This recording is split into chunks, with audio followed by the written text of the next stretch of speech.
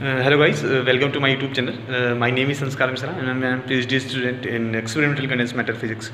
So in this video I will try to show you some basics of instrument control using LabVIEW program. For this purpose I have my laptop with LabVIEW program already installed in, and I am having a Keithley DMM6500 digital multimeter, and also I have a K-type thermocouple, which is a very good temperature sensor. So now in this video I will try to show you how to measure temperature continuously using LabVIEW program.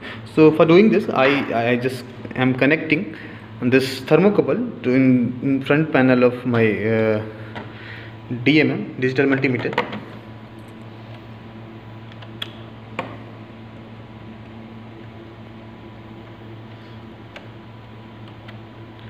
And also this multimeter with my laptop,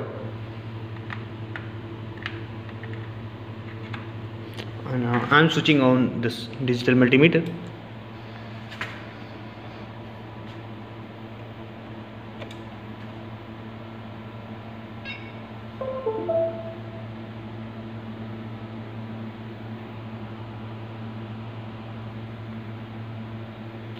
Okay, now it is working. So it is showing temperature, DC voltage of thermocouple. I can change it to temperature.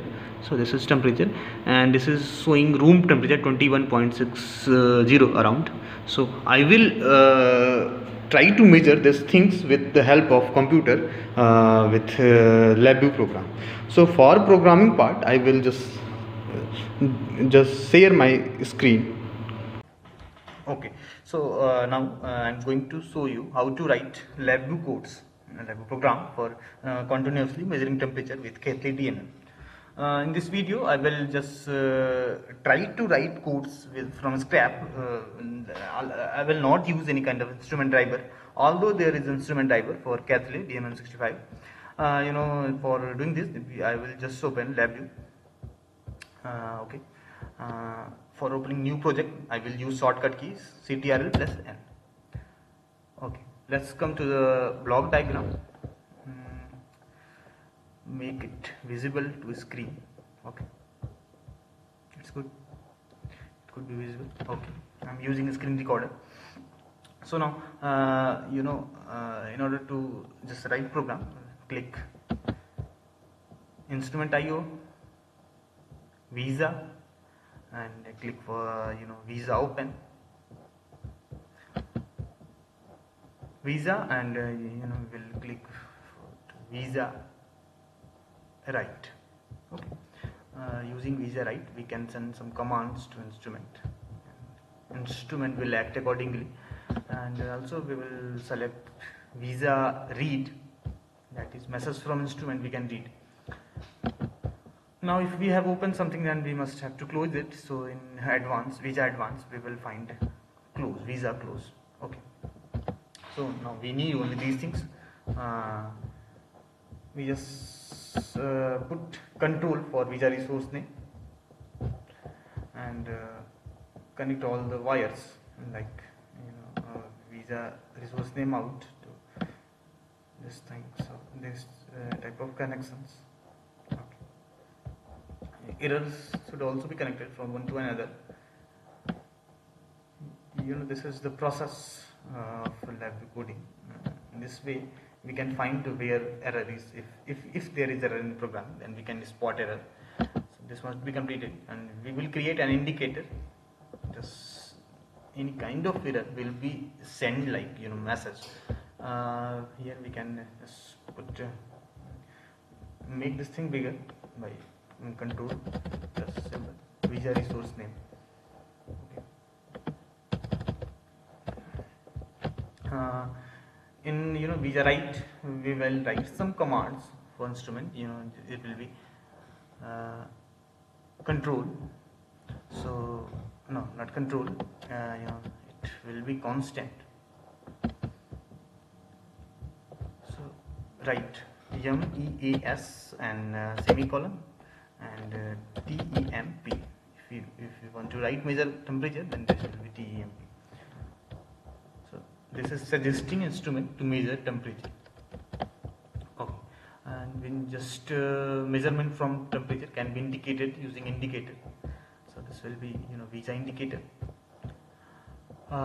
We can select some byte count, like the return from instrument, how much byte it contains. We can write 16 byte will be enough. Okay, so actually instrument reply in the form of some string, so we will call it temperature string. I want to make it bigger, so I have to select this thing or pressing using shortcut key. This is temperature string. Actually we don't we cannot always write strings. Okay, so a string may contain any exponential terms or some terms which cannot be read directly. So we will put here we want some more thing to just see temperature in degree centigrade. So I will go in quick drop menu. Quick drop menu can be accessed using view section, but there is here it is quick drop section. We can use shortcut key CTRL plus space and write here string subset. We will search for a string subset. Here it is, press enter. And also now we will connect this wire to string subset. Okay, I don't want to any kind of offset, so I will put it 0, and this length could be constant, making 16. Okay, that's good.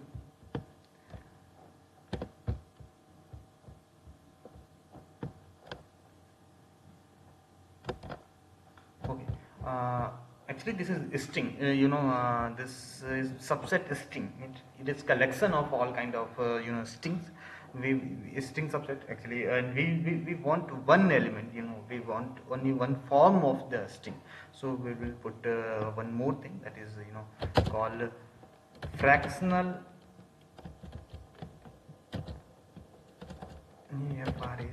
Fractional exponential string to number. We put enter. And make connection from here to here, and also we can just create indicator. So this number will show temperature in degree centigrade in which we want. This is called temperature in degree. Okay. So the programming part is almost incomplete. We have just connected all things, and and the run symbol shows that it can work. It is no problem. So let's see how our front panel is looking. So this is the front panel,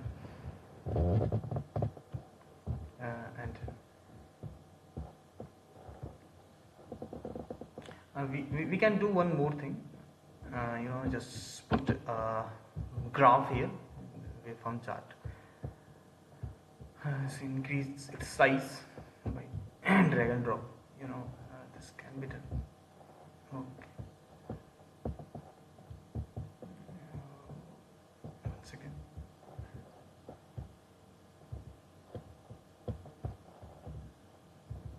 Okay. We can rearrange things. Temperature string should be here. There is problem with my mouse, so it is working very slowly. So I'm using here, and also temperature. I can move it anywhere we want. We can rearrange these things according to our use and our purpose.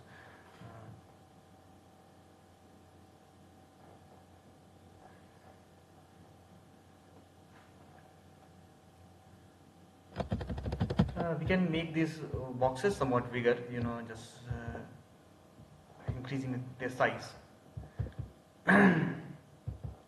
Okay, so now we can run program for measuring temperature. So we have DMM6500 double Keithley DMM digital multimeter, and we have K-type thermocouple which is connected to DMM, and our DMM is connected to my PC, my laptop, and I have made LabVIEW program just to test how I can read data from my PC. So just I will run continuously this program.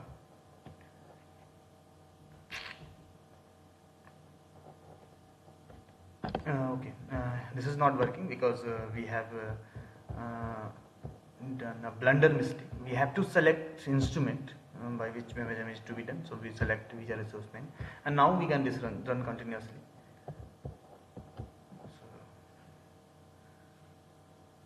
Okay, so here we can see temperature around 14 degrees centigrade, and temperature sting can be seen here.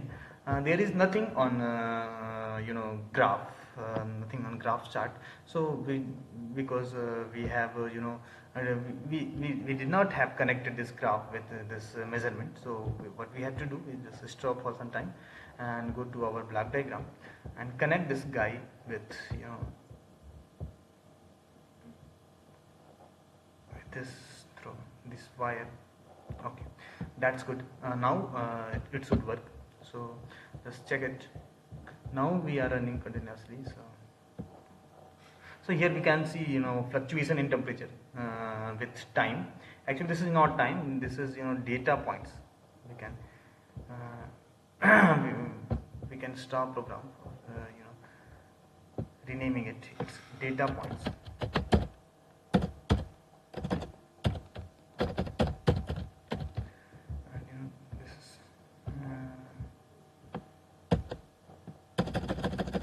Temperature.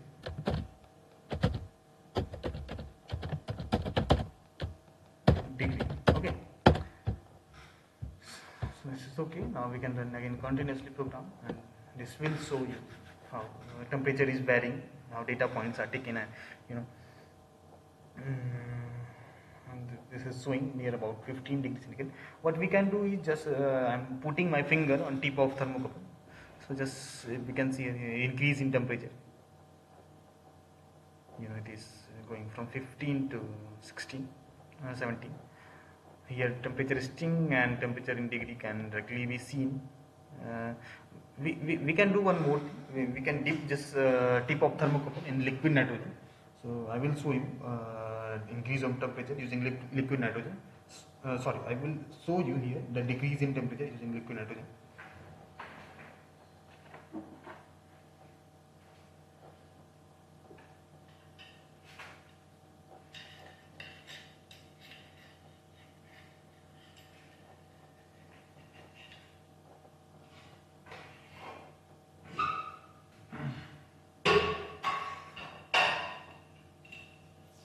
So I have dipped the tip of thermocouple in liquid nitrogen. So we can see temperature is decreasing continuously. It is reaching 14.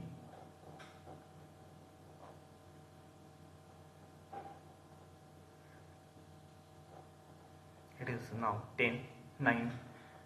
So it will keep on decreasing till the around 77 Kelvin, the temperature of liquid nitrogen. So this is now 0, minus, negative temperatures. So in this way we can program, we can make small programs for measurement. We can use LabVIEW program to control instrument. So thank you.